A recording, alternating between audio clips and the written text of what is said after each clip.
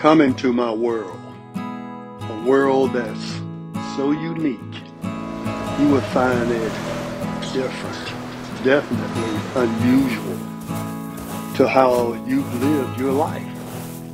And then getting engulfed in a world of criminal justice, giving you authority and power because you have the authority and power of the district attorney's office and the district court, state level, and all in between.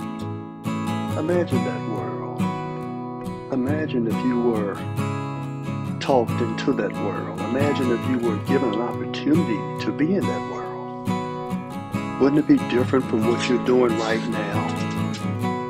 Do you think that would be an unusual experience?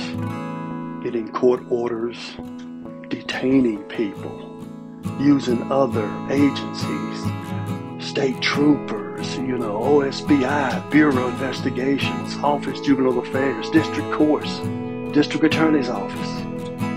Imagine that world. There are a lot of good, very smart people in that world, and I know a lot of them. But imagine when you get a court order giving you the authority, giving you power to detain someone, arrest somebody, take them to jail or to prison or an institution. Imagine that world. How would that be? What kind of person would you be? What kind of person would you want to be when you're dealing with people? People of all races, economic status, it doesn't matter. They're people. You're dealing with the mind. But imagine those people that don't have good luck and really do some bad things. They can even hurt somebody, even kill somebody. When you're in that world, you're bound to experience some of that. That's the world. But what kind of person would you be? How will you treat people? Really, let me hear your comments. Let me hear your thoughts. Tell me how you would treat somebody if you were given authority to do a job. But you know how that job functions? It functions based on laws, LAWS. City, state, and federal, and the Constitution. It's all of that. It's doing the right thing. It's being righteous in the sense of the law. And your God, our God.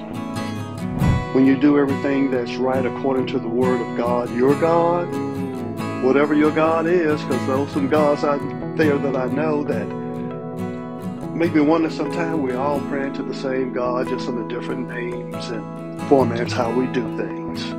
But there's some goodness in those. And obeying the law, all laws, and giving you their power to take someone from their custody. Imagine that. How would you deal with something like that when you actually get the order and you have to initiate it? Would you do it? Would you take that order and arrest somebody? Think about that. You may go into their homes, you're going to their jobs, but you're going to arrest, detain. Imagine that. Then you got to approach that person. This is a serious moment. It could backfire. That person could challenge you. It could lead into a fight or struggle, even maybe death. Imagine that. So if you were in that environment, that world, what kind of person would you be? What kind of an officer would you be? What kind of deputy would you be? Sheriff, agent, trooper? What kind of person with the power of the law would you be? Think about that. That's very interesting when you really truly think about it. I've always felt treat people how I want to be treated. That's how I looked at it. And that's how I did it. Didn't try to do it, I did it. And if you just do it, it'll be good for you too. But what kind of person would you be? Think about it.